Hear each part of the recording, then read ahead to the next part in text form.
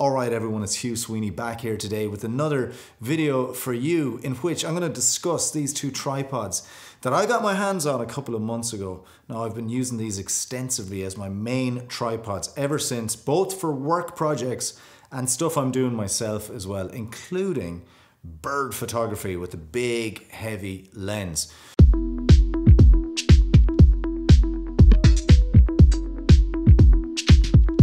So starting off with this one, this is the T3640CM tripod here. It's carbon fiber and it has these screw type leg adjustments here.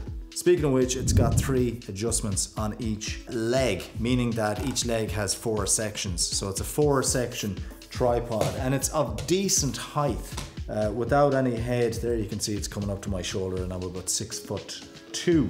Now obviously you can extend it out, and speaking of that, you can also get great purchase on the leg here, okay? Meaning that you can get this pretty much straight down flat on the ground, which is always something you kind of want. Now, this type of lever here, not every tripod has this. I have 1 or 2 kind of older tripods. They'd be cheaper tripods than these, and they have a sort of a hinge system like this, and I have noticed that in the past they do loosen, but I have a feeling that this is a much more robust connection here, so I'm going to remain positive that this isn't going to loosen in a while. And it's got a lovely stiffness to it. It's stiff, but it's not too stiff. Don't go there. And I'm liking that. And of course the little spring-led lever here is beautiful quality, letting you just, you know, open it out and crank it up to a higher angle there. Now the head of this, you can adjust it as well. This can be opened up and you can take this out and put a ball head in there, or just leave it like I have, which has got the large 1/4 inch thread here, which is going to take a tripod head. So obviously I can put a much bigger head. This is only a small head from iFootage, and that'll just show you how big this beast of a thing is, how small that head looks on it. So I have a much bigger Manfrotto head I can use on this as well. My first impressions of the quality, the build quality of this, very good I would say. The carbon fiber just feels lovely. It's incredibly strong, but having said that, it's really light. When you pick them up, they're just beautifully light and so solid. I'm not just saying this, I really amn't. I just was very impressed. These screw type legs, I'm not overly familiar. Most of my tripods in the past have been a lever type system, so these sort of take a little bit more work sometimes. There's a lot of screwing involved. Nothing like a bit of hot tea. Mightn't be as quick as a lever system, but in the long run you might be kind of better off with these. Now, one little negative with these is it's kind of hard to know if they're tight or if they're not tight. If you forget about them, which one is tight, you have to actually manually check by going like this.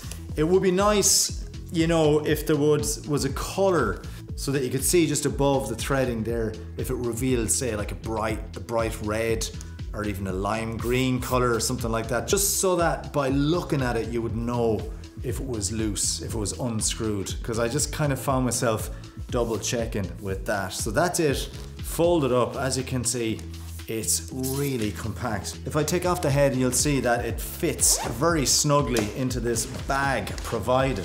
Now, one thing I noticed about manufacturers is when they make bags, they tend to make bags really tight. Now, you can put the tripod in the bag, but isn't it lovely if you didn't have to take the head off each time? So that means that if you want to use the bag, you have to unscrew the tripod head. So what are you going to do with the head? Bring it in another bag? So I wish that they made a bigger bag, because that's quite a nice bag. And it would be nice if they just had it so that you could just put the tripod and, you know, a standard sized head even into the bag. And even if the bag was a bit too big, would it matter? You know, if you had a little bit of space for a larger head than you use. So also in the bag here, we have these guys, which are a set of spiky feet, okay? Spiky feet, they come with it as well.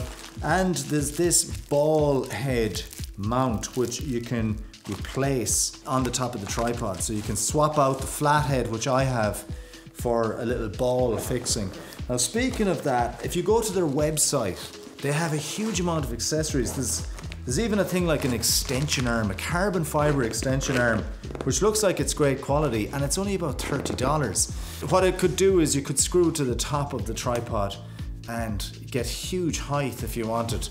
So just check out their accessories on their website. It's really, they're quite cool. I'm quite liking this company, to be honest with you. One thing I noticed about these guys is a lovely kind of a click, kind of a dead click when you extend them out. So it's satisfying. You can hear it there, a little. So I do hope that over time that these, all this stuff lasts. I have a feeling it will. Underneath the tripod, you've got a big, strong hook. That can be unscrewed and you can just hang whatever you want off that. Sometimes it's nice to hang stuff. They also have kind of brace accessories where you can, you know, Velcro on a strap around the legs and hang a thing here, a bowl of I don't know, whatever you want. Just hang a little bag with stuff in it. I don't really do that. One little thing I'd change if I was Sunway Photo is the branding. It's a small bit kind of, the little bubble logos here could be a little bit cooler. I'm kind of clutching at straws here. There's a sticker on the leg. You know, maybe slightly upgrade the branding might be an idea. I'm not really bothered, it's just a suggestion. Now speaking of legs, you can get an accessory, you can get leg pads. They did send me what they call leg warmers, which is a kind of a Velcro neoprene type pad that you just put on here. I don't think that carbon fiber gets that cold, and it's quite nice just to hold this. You don't really need insulation on it. Not a problem for me. Keep it light and keep it simple. That's why I just use the tripod like this. I mean, it's really, look, I'm holding it with just a few fingers there. It's really light. I don't know what weight it is technically, go on their website, but I am super impressed with this. I have just no reason whatsoever to upgrade to a new tripod. I'm thrilled with this. And I'm not just saying that because they sent it to me. I just love this tripod. It's just really cool. I prefer these types of tripods. I prefer sets of sticks than spreaders. The spreader type tripod with you know, the big feet and all that. I find that they're a little bit harder work. I just prefer to keep things like on these types of tripods. Now, I just mentioned feet. One little thing that I noticed was when I was doing a job, these feet, I hadn't checked them, but one of these came off. So it must have been loose coming out of the factory, but one of them came off and I was on a job and a guy, I went looking for it, I couldn't find it. Some guy came up to me and says, "Did you lose this?" And I was thrilled because I didn't want to have to go trying to order one. So I would just say that if there was a little bit more of a, you know, a way of locking them in, it might be good, you know, with a Allen key or something. I don't know. So that's just a small little thing. Overall, I think for the price, I think this is about $600. I'm not too sure just for this. So pretty cool.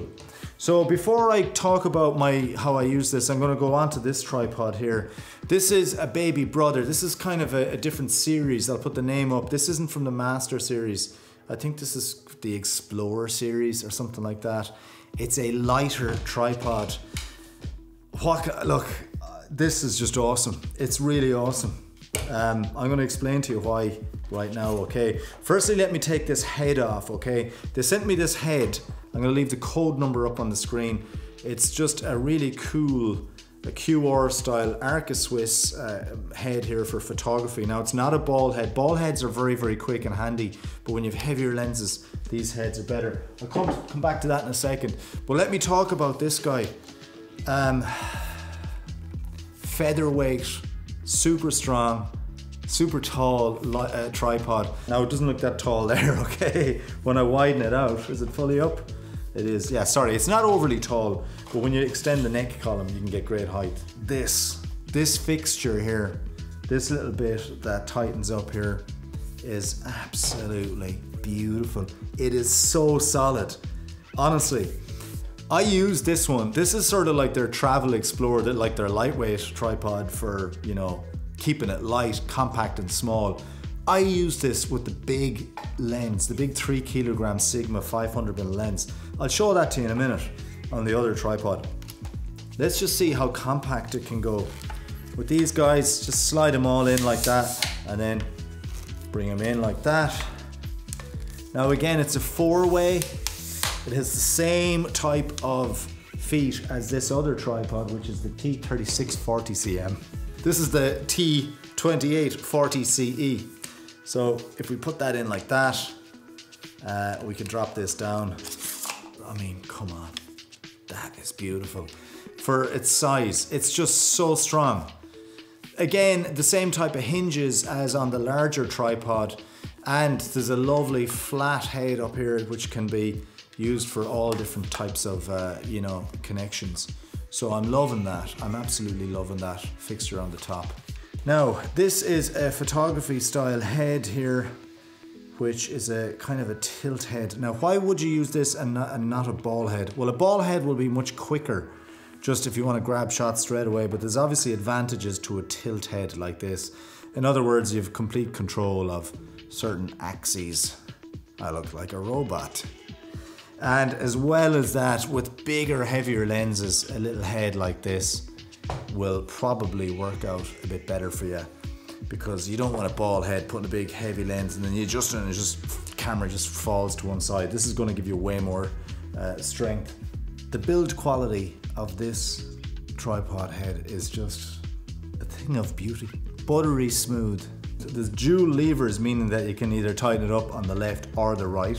It's got the Arca Swiss QR clamp, quick release clamp, meaning that you sort of screw on your camera, which in many cases is kind of a blessing in disguise. I have had a few horror stories. So as you can see there, absolutely fantastic adjustments on this. So yeah, it's not a geared head. It kind of looks like a geared head, but it's a very smooth pan and tilt styled adjustable head like that. I think it's really good. I'm glad they sent me this. So it's going to take a big weight. That's just a light camera, but we're talking really solid head. So if you're in the photography game and you're kind of sick of the ball head thing, I would say check this guy out. Check it out. See, if you want to just adjust it very slightly this way, so as you can see, it'll let you make small little adjustments. And then of course you can adjust this top one here as well. You've great controllability and fluidity. Sometimes when you're tightening it up, you have to just double check. The clamp seems to get caught a little bit and you have to just niggle it to release it. Very small thing. It's a very secure head. It's one thing I love about this Sunway gear. I feel really good about having my cameras on it. It's just, I mean, look at the steel fixings and that. So I'm loving it. Arca Swiss, lockable screws either side. It's not going to go anywhere.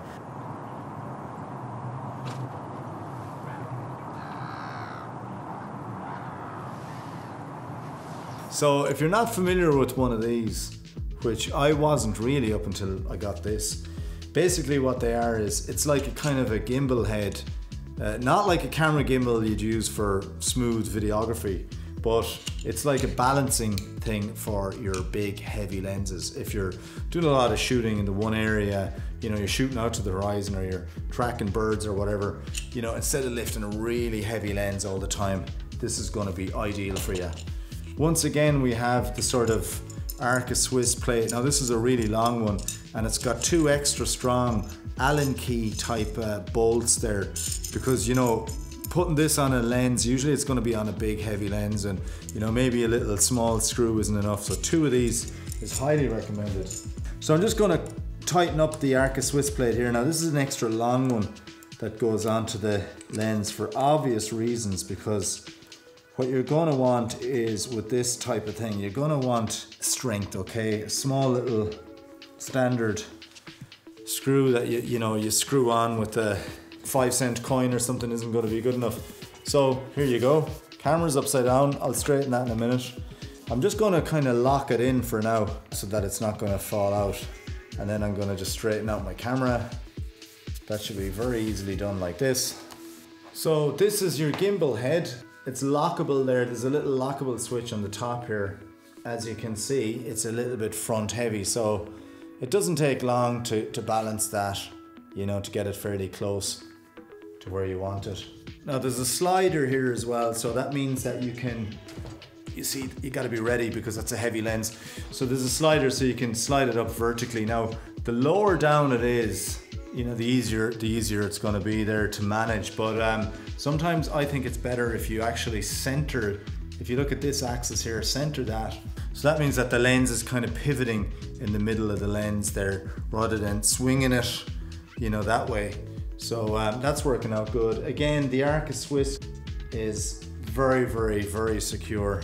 Now it's got its own sort of deadening. I don't know how it works. It just manages to sort of deaden things itself. And it does it quite effectively. In other words, counterbalance. You can just leave it there. Now if you go fully down, you can just see that it's quite easy for me to move that. But then when I leave it, it's going to stop. So there's a couple of reasons why you would use this. Obviously, you know, you're keeping the big heavy lens out of your hands. And if you're tracking stuff a lot, you know, if you're at a reservoir or stuff and you're getting birds flying in and you want to be able to do a nice tracking shot without getting really tired, because these lenses weigh a ton. This lens is very heavy. It's about 3.5 kilos. So it's going to just give you a chance to kind of nail those shots. Plus, it'll give you opportunities to do smoother panning shots as well. If you're shooting photographs and you want to do a little bit of video as well, it's very, very hard to beat a gimbal like this because you can get a lot of movement, a lot more than you would with the tripod, very quickly as well. Plus, it's going to stay in position. And then if you want to just switch to video, you know, you can do so and let go and it's bang on. It's not going to move. Now, you won't really do that with the tripod as well. For specific video, where you're just shooting video, a tripod is probably better. But when you're shooting photos and videos, I think this is actually better. It's quicker. Now, I have a small few criticisms of this gimbal GH02. As you can see there, it's really smooth the way I have it now. I quite like that. It can be nice. If I want to deaden, if I want to lock it up here, I use the screw. Okay, so it's now locked up. But what if I want to maybe deaden it? I can't use this screw. What I have to do is use this screw. That's going to deaden it, but I have to kind of crank it up a lot. And then it sort of doesn't deaden it that satisfyingly. I would like if it sort of was a little bit more, you know, kind of a more fluid style deadening. Obviously, we're dealing with big weights here, and we're also dealing with a contraption that's only, you know, costing $250. So it's a very affordable thing. So there's a limit to what you can expect from a device like this that costs so much. And there is a higher quality version on their website. Maybe that works a little bit better. I would like to try that. But from using this, the GH02, I'm more than happy with what it can do for me. And I found using it that it was just great. Once I got in position, you know, if you're in a hide or something and you're kind of focusing on the certain shots, it's going to be great for you. There's lovely quality to the construction. I would perhaps consider maybe not having like big silver dials, you know. I mean, this is for bird photographers mostly, so they should look at sort of bringing out just anodized, you know, dark green. Look at what I've done to the lens here. So when I'm out, you know, you can get away maybe with the camera, your hands are going to be over the camera, but you might be able to hang something over that. But it would be nice if they just made a kind of camo version, maybe not mottled camo, but just even a sort of a flat olive green. It might look as sophisticated, but I think the photographers, the wildlife photographers would like it. So the build quality is great, it's fantastic, and it goes really well with the tripod. So just again, to take off the camera, you just unscrew it like that.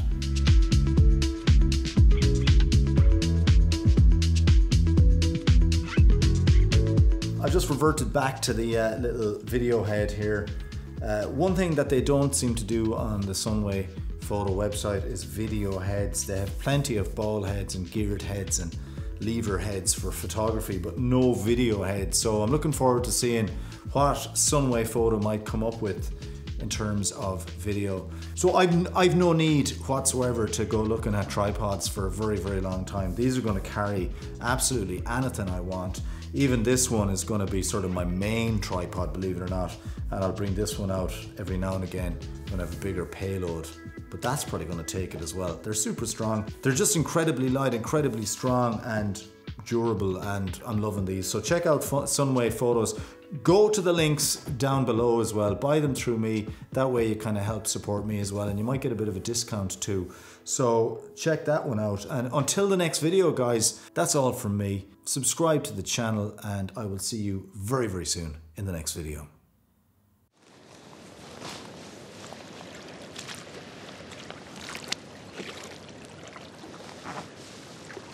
This is beautiful.